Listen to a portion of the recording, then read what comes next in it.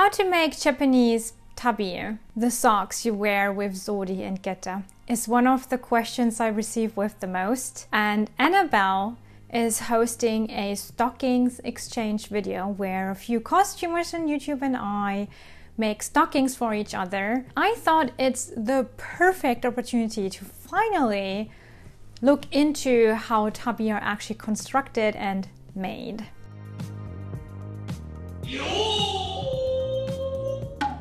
In case you're here for the first time, my name is Billy Matsunaga and I'm a fully trained and certified kimono teacher and stylist. And keep in mind, as a kimono teacher, you're not sewing kimono. You're usually only the person who educates people and show them how to properly wear a kimono and how to properly tie different obi styles.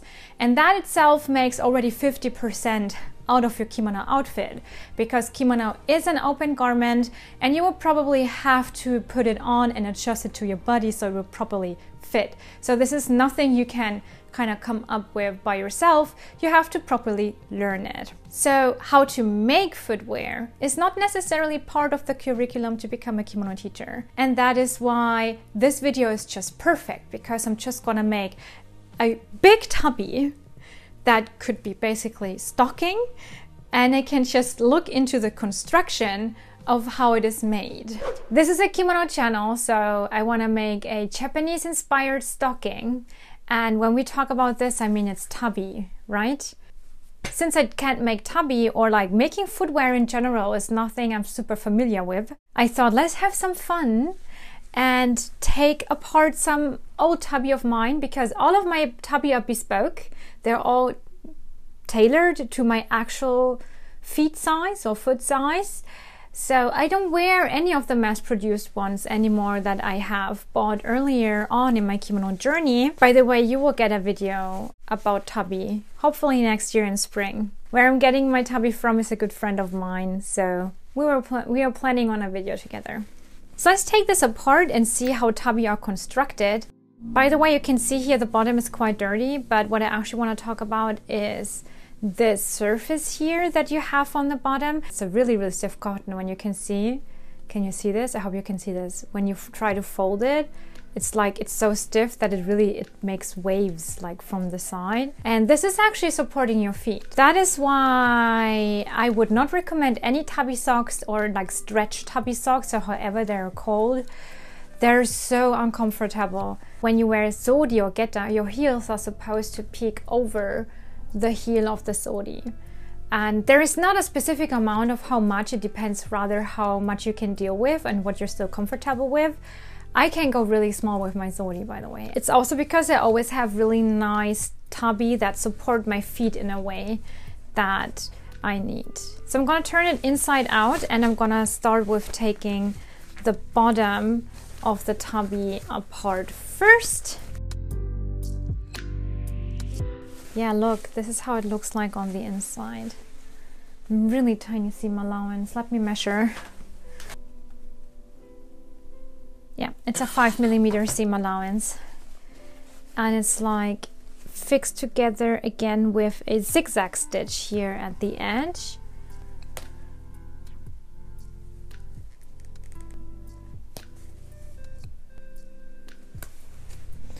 By the way, I have a really bad posture day today.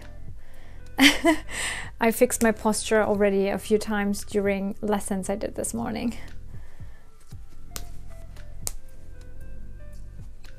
Okay, I will do that. I'm gonna check in with you later.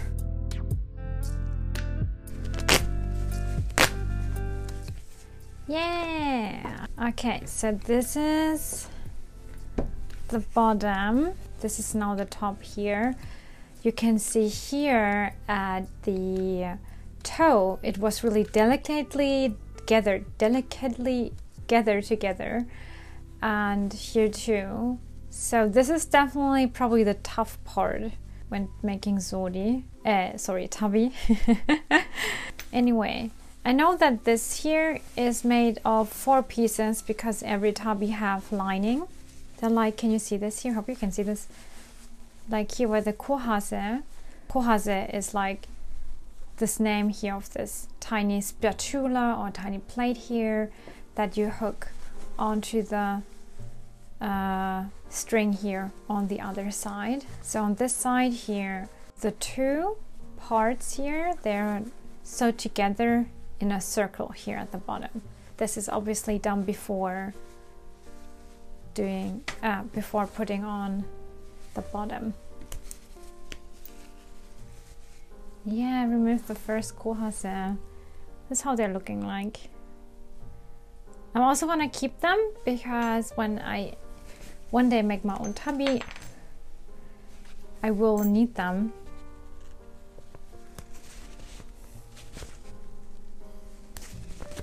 Oh, finally. They sewed it first, all the layers here. At the center, they did a yotsunoi. Obviously, yotsunoi is a Japanese sewing term that I don't really know how it's called in English because I've looked it up in several dictionaries and it's not popping up. So they put the 4 layers together. So you have outer layer, lining, lining like so. They put it together like so. All the 4 of them stacked up here along this line, and then they're gonna sew until where the toe is gonna split. So this is one seam. This is a yotsunoi, all the 4 layers sewed at once. Okay, we have the outer layers, left and right, of course. And we have the 2 identical lining pieces. Again, left and right. And then, I hope this is all in frame. And then of course we have the bottom. These are all the parts of a tabi. I am going to iron these now. Gonna press all the seams properly open. And I'm gonna go to the PC and I'm going to scan every single piece of it. And I'm gonna make a digital pattern out of it. I'm planning to, by the way, put this pattern onto my Patreon.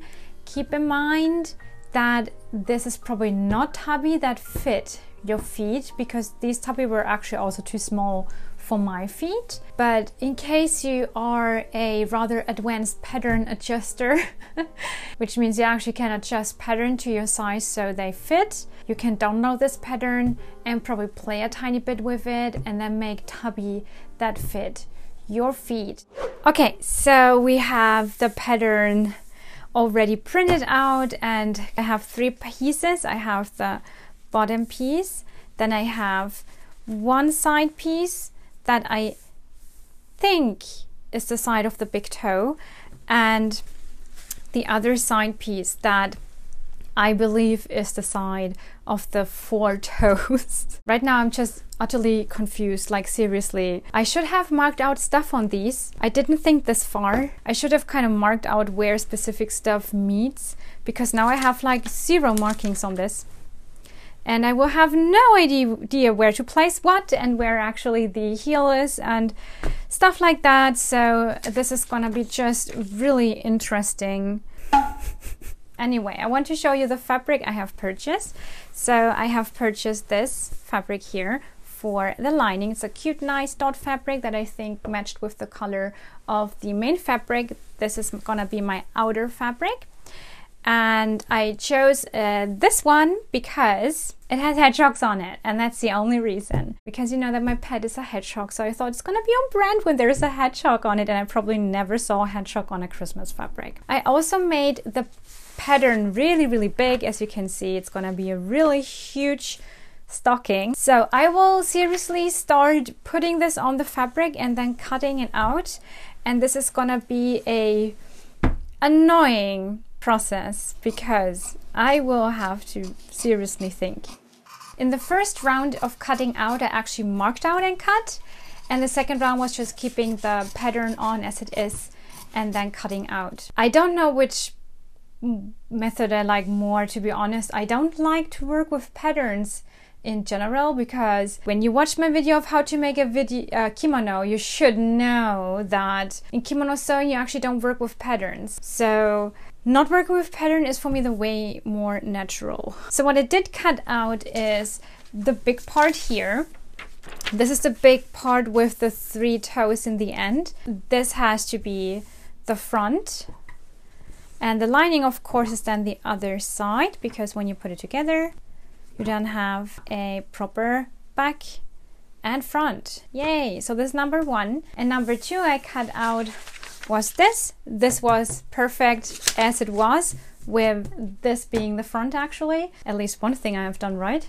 And of course I cut this out as the front, and then I turned the pattern like so, to cut also out the lining, so when you put it together you have a proper front and back. It's already turning into Tabi!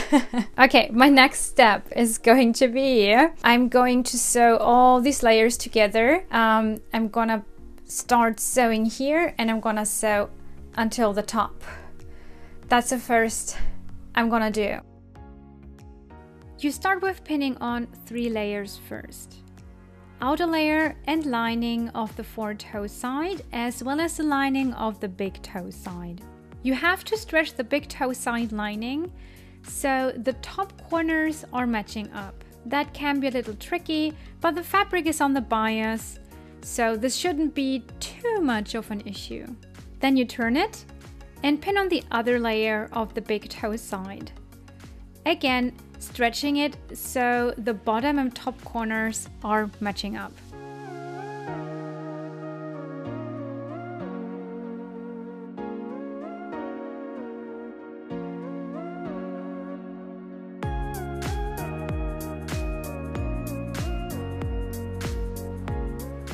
When it's finished, it should look like this, and it's ready to be sewed.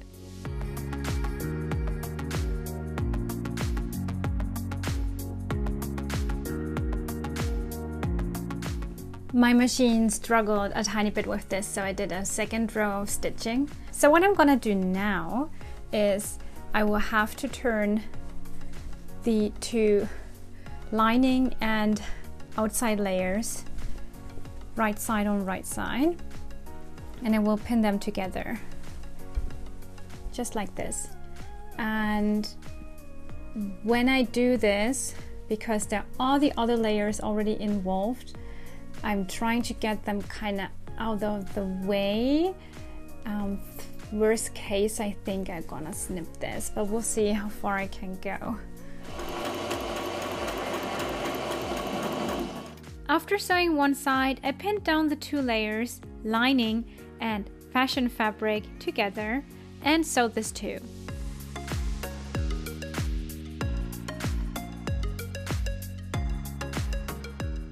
I also sewed the sides together down to the sole. Again, only each side, fashion fabric and lining, right side on right side. So I clipped all the corners, as you can see, because this makes a better outcome.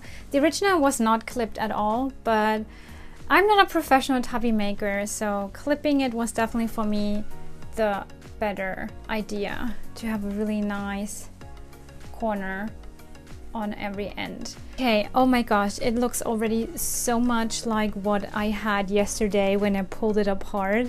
Do you remember this? Do you remember this? This is how it looked like. So amazing. It's coming together.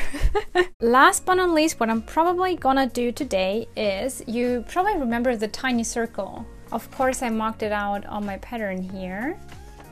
And I won't do a circle because I'm not that skilled with the sewing machine that I could make a nice and tiny even circle. But I have cut a slit into all the parts. Here you can see this. Here I've cut a slit in here. I will now just find these circles here on the bottom and gonna put them together. All 4 layers again, to let them meet like so. And I'm gonna pin this together, and I will have to find out how I want to sew this. Wait, which side is on top? Oh, I made a mistake. This is gonna get in here, and it's gonna be straight in the end because the kuhase are sewed onto here. Okay. you know what? I'm gonna continue tomorrow and I'm gonna think about how I will change this, because I'm not gonna do kose, I'm not gonna do the metal spatula. I'm actually thinking about doing buttons, which means I will need this part at all, which means I will just have to cut this away in a straight line. Okay, let's fix this, but I will check in with you tomorrow. Kind of between lessons, so excuse this outfit. I've noticed that I've completely forgotten to put in some ribbon or something so you can actually hang it up. So that is what I did, and I put in the ribbon on the top of the two sides separately, so they're gonna be tied up in a bow later together, because there is no center back seam or heel seam, so I had to be a tiny bit creative. And then I got into the buttonholes, and don't ask me how to do buttonholes because it's a new adventure for me too. And I also finally, after having this machine for like 5 years, I finally found out how to do buttonholes on the machine. And this is how they look like. I'm actually really happy how they turned out. For the very first buttonholes I ever did, really proud of myself. With the ribbon here on top, I think it looks really cute. And what I also did is I cut out the bottom of the Tabi and I put it onto some interfacing to make it stiffer, because the actual bottom of Tabi is quite stiff cotton fabric, and I wanted to kind of imitate that. My interfacing that I have is not really stiff and thick, but I don't want to make it any thicker because I'm just really afraid my machine is not gonna be able to sew this amount of fabric and with the gathering. So I'm just gonna work with it as it is and see if my machine will be able to handle it. With the buttons, I wasn't quite sure what to do because I actually have these really cute buttons, but it didn't pop enough on the fabric. And I also asked my patrons on Patreon what they think about the buttons, and everyone said go with 4 of these normal white ones, they look the best. So that's what I will sew on now, and then I will do a kimono lesson, and then let's try to get onto attaching the sole, and then we're basically done. Much better. I had some dinner and I got changed into more comfy clothes, so now I can get full head started on sewing on the bottom. I have turned it inside out, and I've also sewed a really delicate and tiny running stitch here along the edge, so I can gather up the top parts and make it fitting to the actual bottom. And I have been looking onto different Tabi that I have in my closet, and some of them have heavier gathering on the bottom and some of them have less gathering. I guess this is just used to make it fit. What I'm doing now is just nicely spread the gathering where it's necessary, so it's not too big wrinkles. For me, that was the only way I could come up with how I should do this, because I have absolutely no idea, as you might recall. So I don't know if this is the right technique to do, but it's actually looking quite good so far.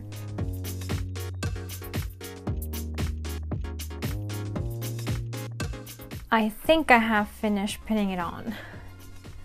This is how it looks like. So it looks like on the bottom.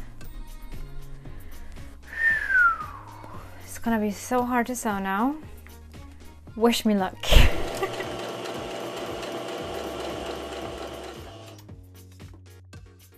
Do I have hopes that this went well in the first time? No, but we're gonna turn it around and see. Oh.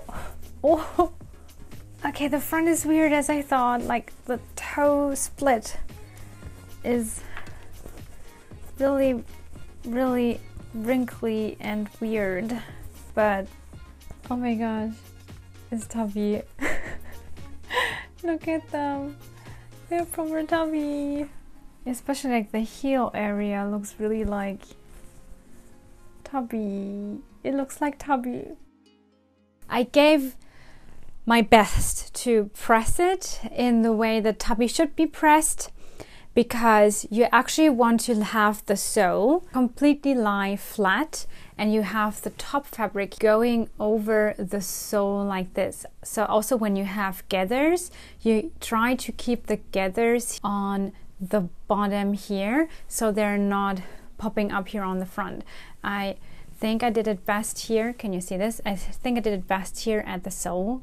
When you look on the bottom, you can see it's quite wrinkly here and there, but on top it's just flat and nice. I noticed that I could just have cut this form here out of cardboard or like just a thicker paper and put it into the Tabi and then iron over that.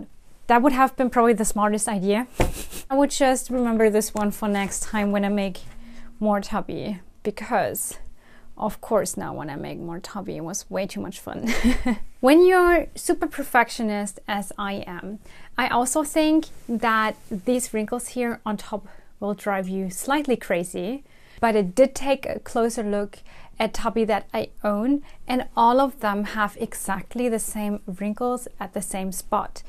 Which means, yes, Tabi are obviously an easier construction, and it hasn't to be that super smooth in the end. Your feet are gonna fill in the wrinkles anyway, so this is going to be fine. When you want to get this pattern for the stockings as well as for the Tabi socks in this specific size, which is 24.5 in Japanese size, I have it up on my Patreon. In case you watch this video when it comes out, give me a few more days because Christmas is a really busy time for me. I don't really know when I will have the time and make the changes that I want to make, because working with this, I found out my pattern is really hard to put together. I mean, I kind of winged it, so I will have to go over the pattern and make a few changes and then I will upload it. So last thing what we're gonna do is I want to stuff this, and then I'm gonna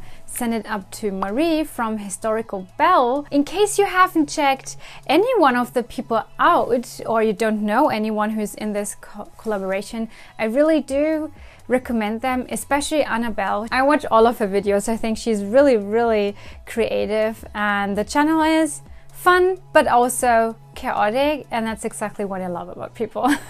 I hope you learned something new. I hope you had fun. If you want to see more content like this, feel free to tell me in the comments. And if you're new here and you want to learn more about kimono from a professional kimono teacher, feel free to subscribe, and I talk to you in my next kimono adventure. Bye!